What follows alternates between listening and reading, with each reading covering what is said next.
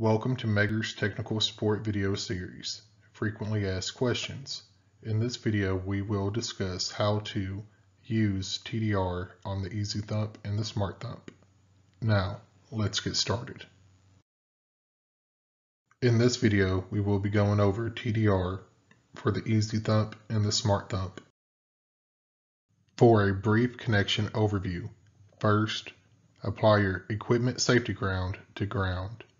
Then apply your high voltage return lead to the concentric neutral or shield under test. Finally, place your high voltage output lead to the cable under test. Both the Easy Thump and the Smart Thump come equipped with a TDR. The TDR trace is just a 50 volt trace pulse to get a cable's signature. Once selected, you will come across this screen which shows searching for the cable's end. This here starts the TDR process. Once the TDR trace is complete, it will ask you to confirm the cable's length. If any adjustments needs to be made, scroll over to the cogwheels to adjust manually. Once in the adjustment, on the far left side with the magnifying glass, this is where you change the visible range. Once selected, you can then zoom in or zoom out, stretching the signature.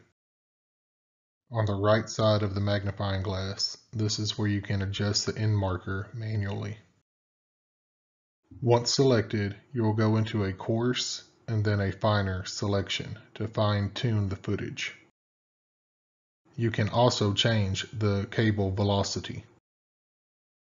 You can change the cable velocity manually, or you can also change it through a Megger provided cable list. The cable list has different kV ranges in aluminum, copper, XLPE, EPR, PILC, and coax, just to name a few. The adjust gain setting adjusts the amplitude of the impedance markers.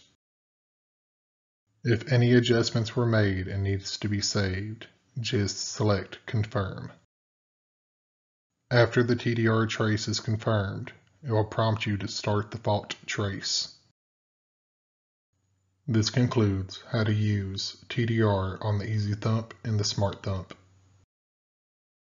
Visit the Megger YouTube channel for more videos including technical webinars, product overviews, and other how-to presentations similar to this one. Contact us for questions or more information about this topic, or for any support that you may need for your electrical testing.